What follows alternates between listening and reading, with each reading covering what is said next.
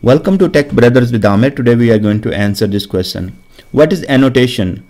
Is it only available in control flow pane or available in other panes as well? So let's go to the SSDT or bids and take a look what is annotation and how it works. So annotation is the way to write our comments for the documentation of SSIS package. When we write a C# code, Java code, or any other code in different languages, we write the comments that will help us later to see what exactly this code is doing.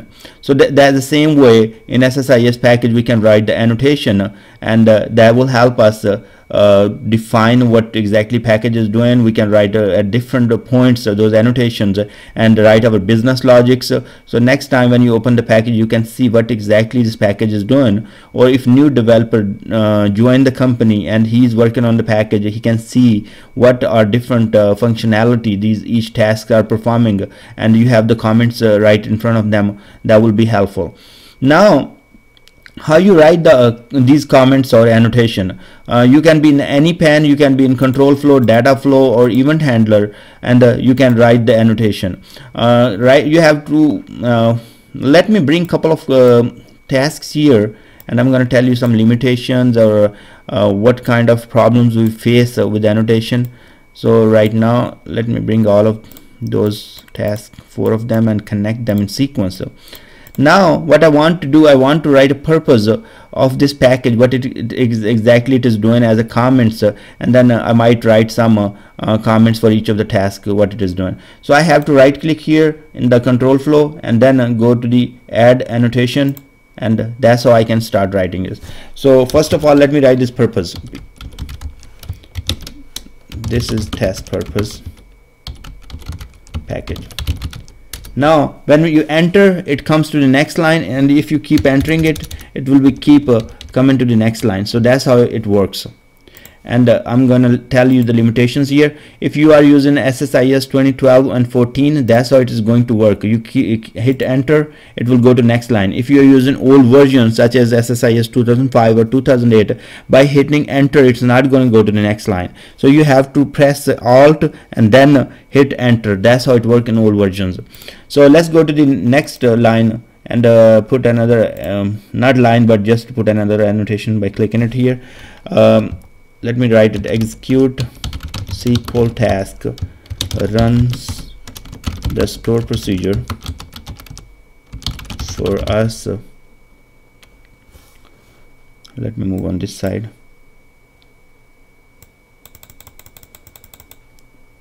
So what is happening, even I'm here, I can't really see that, so I have to move this window on this side. Right now runs the store procedure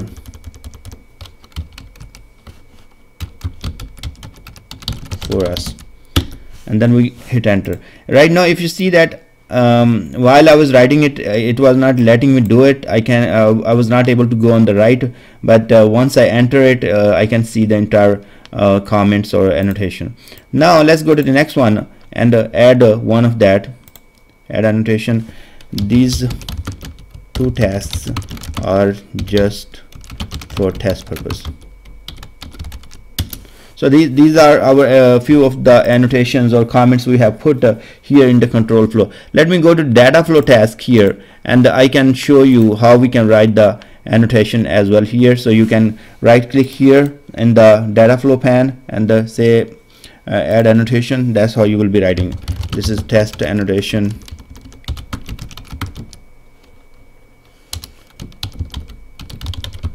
It is for data flow task.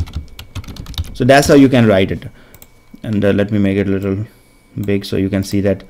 And same thing, you can go to the event handler, right click here and add annotation. That's how you can do it. Now once we write the annotation, what happened, we have different tasks and we want to format or put them in some diagram. And what we do in most of the cases, I have let me put another expression task here. We have these different tasks. What we do, we select all of them, or we just go to the format and then say auto layout and diagram. Excuse me. Once we hit this diagram, this is gonna mess up the entire thing. So I hit the diagram, Now the tasks, I can see that they are in line, or they made a picture or diagram, and that's how they are looking nice. Okay, they are aligned with each other. Now where is my annotation? So my annotation, I had put right next to the tasks here, and now it is going all the way to the horizontal here, and that's how it's messed up. So if you are putting annotation, think about that while you are formatting them in a diagram, or you are aligning them, all those tasks. If you, let's say, go to format again and align, and you say center or right or top or middle, wherever you want to say. Let's say we will do left. So in this case, if we do in left, annotation is messed up right here. So that's the problem. So be careful with the annotation. If you have put a lot of annotation, and then what you are doing, you are going and aligning your task by using auto layout and diagram, or align and center or right or middle or whatever, then the annotation will be messed up, and it will be really hard for you. So you have to bring it back one by one again. This is not really helpful. Sometimes you have a lot of tasks and you want to just select them and format them as a diagram, and that's easy way. So you can take a look in the flow, and you don't have to drag and drop each of them. But this annotation, if you are using this, will be a big problem in those cases. One more thing I would like to say about the annotation.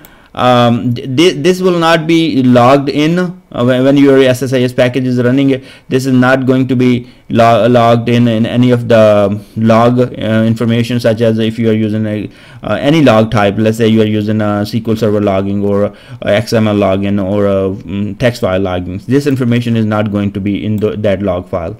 So that's important.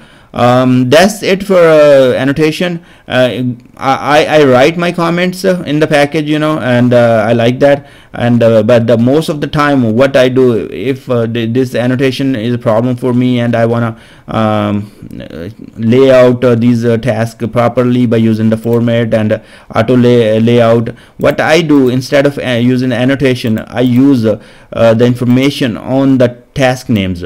So here I use dft underscore loading this table from this source to this destination, and that information will also go in your logging. So that also is helpful. Instead of writing a lot of annotation, you might want to consider writing the good names for your tasks and provide some description there. Thanks very much for watching this video, and I will see you in next video.